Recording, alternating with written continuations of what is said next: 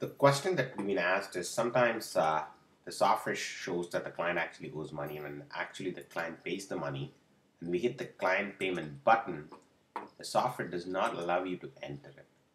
The reason why it does that is because if you hit the question mark, things will be very clear. Clearly, you didn't raise an invoice. That means when the client actually pays that money, you cannot put it in general account till the invoice is actually raised. What we are suggesting here is you have two options. One, either raise an invoice or actually put the amount in trust and then raise the invoice later and then withdraw it later. So let me actually raise an invoice and then try the same thing.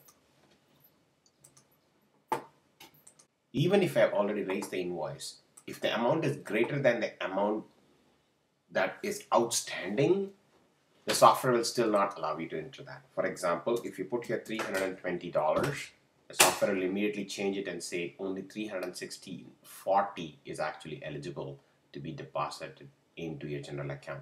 So the preference is under these scenarios, you actually deposit the entire amount in trust and then withdraw from there just the account's balance.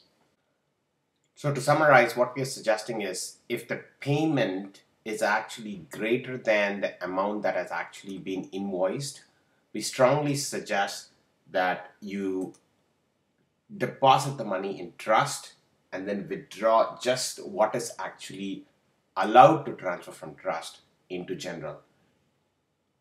Now, if you wish to override it and say like, this is what exactly you want to do, you can actually override this restriction and say, I want to put $400 into my general account. That's possible, but do pay attention to what the software has actually calculated and it's trying to hint you.